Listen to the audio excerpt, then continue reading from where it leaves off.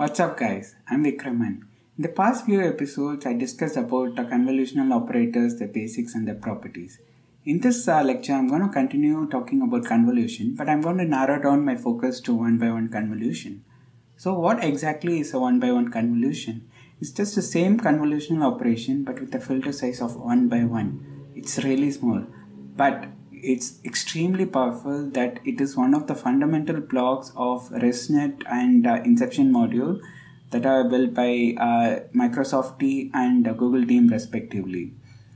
And it is also widely used in other problems like fully convolutional neural networks for semantic segmentation problems. So in this lecture, let's get started with the basic properties and advantages and where you can use it in your own problem. So let's get started. This is a 1 by 1 convolutional filter. Both the dimensions are 1 by 1. And it was first introduced in a popular research paper called Network and Network. Let's look into some of the key aspects about 1 by 1 convolution. First off, it reduces the number of parameters to a great extent. If you have a lot of parameters, then you are prone to overfitting. By reducing the number of parameters, it inherently reduces overfitting. To give an example, let's say we have a 5 by 5 filter and a 1 by 1 filter. The 1 by 1 convolutional filter reduces the number of parameters by 1 by 25 times. So the next important feature about 1 by 1 convolution is feature pooling. Just give me a moment, I'll come back to this in a while. And the most important aspect about 1 by 1 convolution and the reason it's widely used is it increases or decreases the dimension of the number of feature maps. It basically plays around with the dimension D. So if you have let's say a 3 by 3 filter or a 5 by 5 convolutional filter and convolve with the input tensor, you will most probably likely to have a modified version of the dimensions of height and width of the tensor, but the depth dimension D will be untouched. The key aspect about 1 by 1 convolution is it modifies the dimension of D. So now let's look 1 by 1 convolution in action. Let's see the working of a 1 by 1 convolutional filter. In this example, this is our input tensor, this is our filter, and this is the produced output. Note that the filter dimensions is 1 by 1, but the depth dimensions matches with the input dimension of the tensor.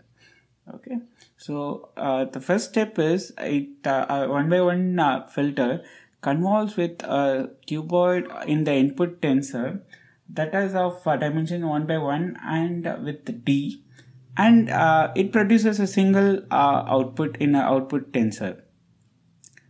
The key point to note is it also acts as a feature pooling.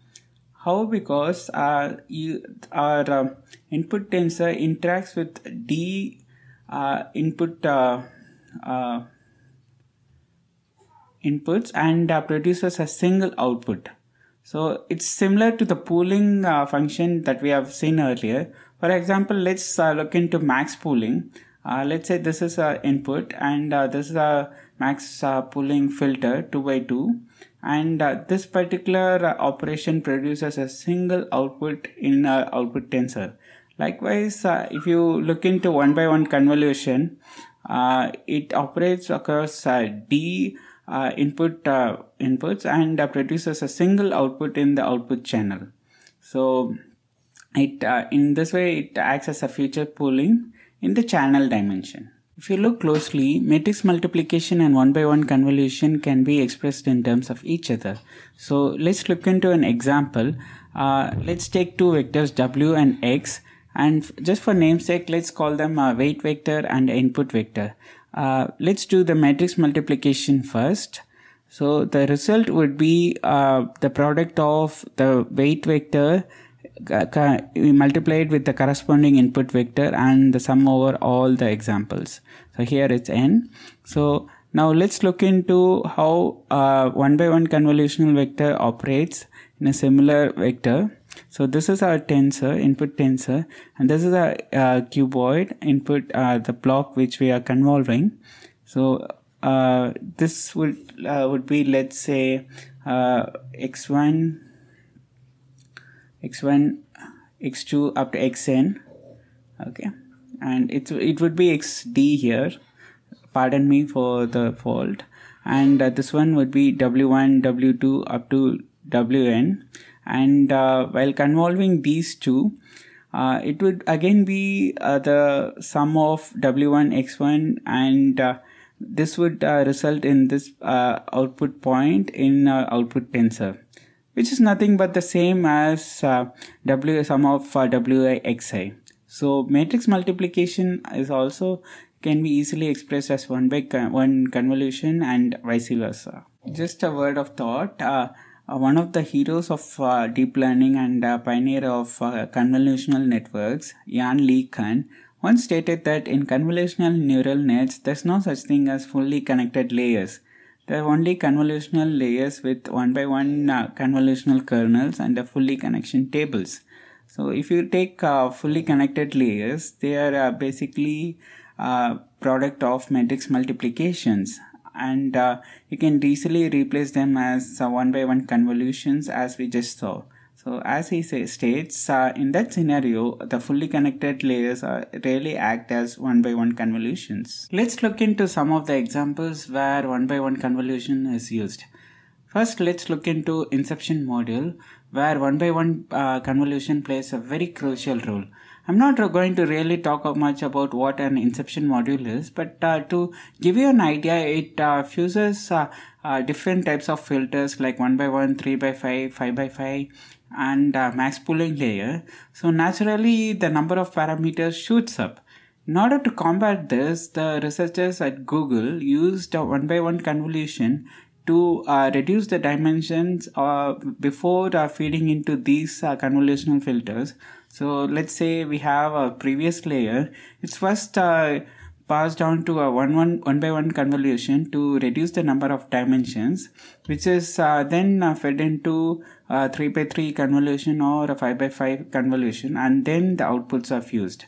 So here 1 by 1 convolution is very crucial and saves the day. One another area where 1 by 1 convolutions are used is in case of FCNs and ResNets, and basically it's called skip connections. In skip connection, what happens is layer in the initial stages kinds of adds with the layer in the later stages. So in order to add two tensors, we need to match all the dimensions of the tensors. So it's not just sufficient to match the height and width. It's also crucial to match the dimensions of the channel. So in order to match the number of channels, our 1 by 1 convolution comes to rescue. And let's say in this example, the tensor from layer 3 is fused with the tensor from layer 7. So what happens is the tensor from layer 3 is first fed into a 1 by 1 convolution to match the number of dimensions in z direction, and then these two layers are fused. One another area where 1 by 1 convolutions are widely used is in case of the final layer of semantic segmentation algorithms. Basically, in the prediction layer, the output has a dimensions similar to that of an image. So you have a height, width, and n is generally the number of classes in that particular data set. So in order to modify the channel dimension to match with that of the number of classes, a 1 by 1 convolution is used. I hope you found this lecture useful. If you have any doubts, feel free to comment below. Thank you for watching.